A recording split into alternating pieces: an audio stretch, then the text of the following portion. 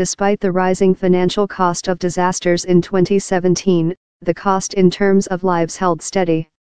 Globally, more than 11,000 people have died or gone missing in disaster events in 2017, similar to 2016, Swiss Re said.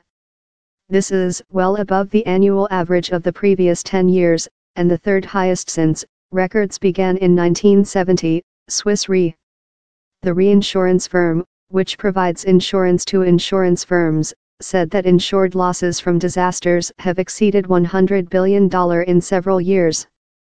The insurance industry has demonstrated that it can cope very well with such high losses, said Martin Bertig, head of catastrophe perils at Swiss Re.